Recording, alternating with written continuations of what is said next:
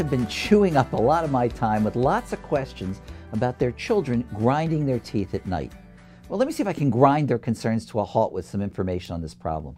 The condition of grinding teeth or jaw clenching carries with it an interesting medical name, bruxism, a term you may be unfamiliar with, but I can guarantee you that 30% of otherwise healthy children are familiar with it since they do this, although most of them don't know they do this since they're asleep when it happens.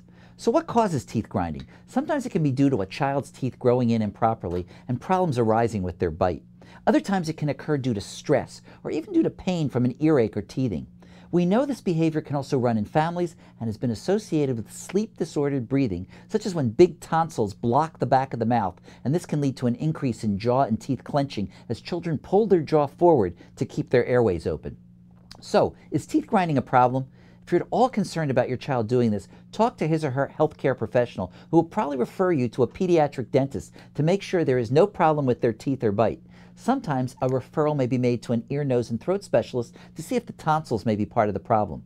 What will most likely happen is in the absence of a dental or tonsil problem, both your child's dentist and healthcare professional will work with you to better determine if stress may be making the night grinding worse. Sometimes simply reducing stress before bed with a warm bath and a good relaxing book may be all it takes to reduce the frequency and severity of episodes at night.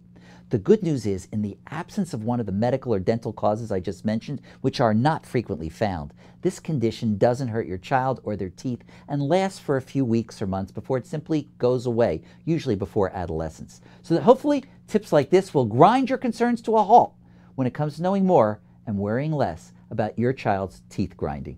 This is pediatrician Dr. Lewis First from the University of Vermont Children's Hospital, reminding you to always be first with your teeth.